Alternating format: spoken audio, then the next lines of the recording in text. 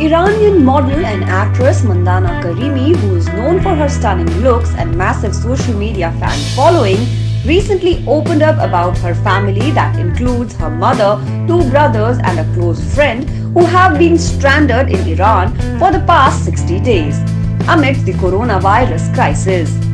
She further added that during her video chats with her family, she realized that there is a shortage of medicine and hand sanitizers in the localities.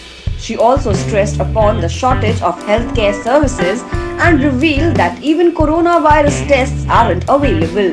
Furthermore, she said that initially she was so affected by this issue that she couldn't even work out, but after a lot of thinking, she's trying to get things back to normal.